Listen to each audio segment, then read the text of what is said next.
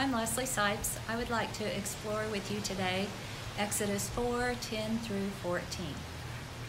When I was asked to do another devotional for the St. Mark's online devotionals that we're doing, I easily said, no, don't wait on me. I had already done one and I thought, done my part, that's good.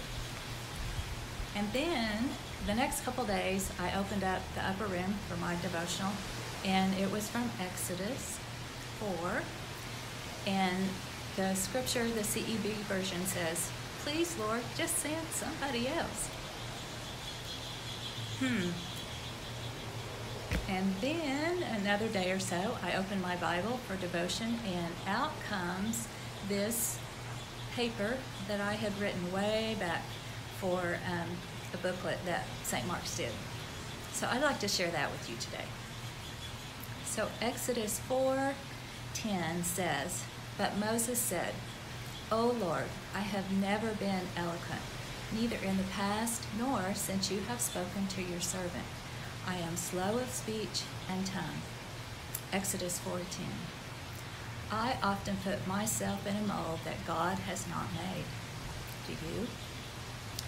Verse 11 and 12 says, the Lord said to him, who gave man his mouth? Who makes him deaf or mute? Who gives him sight or makes him blind? Is it not I, the Lord? Now go, I will help you speak, and will teach you what to say. Exodus 4:11 and 12. The Lord created me, and he created you.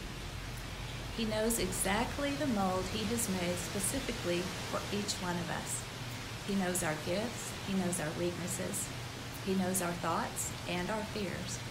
God knows the call he has placed on my life and the call he's placed on yours, and the direction he wants each one of us to follow. He's ready to hold our hand. All we have to do is take it so he can follow us there. Verse 13 says, but Moses said, O Lord, please send someone else to do it. And I really do like that version in the CEB that says, just send somebody else.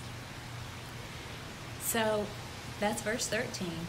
And my response is, Lord, what if I mess up? What if people laugh at me? What if I'm judged? Please, don't make me step out of my comfort zone. I know another person who could do a much better job than me. And then verse 14 says, then the Lord's anger burned against Moses. So God adjusted his plan. He used Aaron, but he still spoke through Moses. And he gave Moses the staff. It was Moses all along that he wanted to do this, bringing his people out of Egypt. So God's probably asking me to do more than just this devotion. Maybe there's something else. What's he asking you to do? Is he asking you to serve in a ministry at St. Mark's? Is he asking you to take a new job? Is he asking you to work in a community volunteer service? Maybe it's a long overdue apology that needs to be made. Maybe it's within your own heart, some forgiveness that needs to take place. God will take your hand and he will lead you there. So, my prayer today is, oh Lord, I'm still afraid.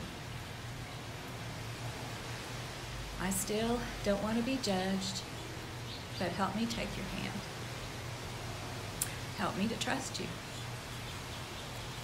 Use me for your purpose and glory. Amen.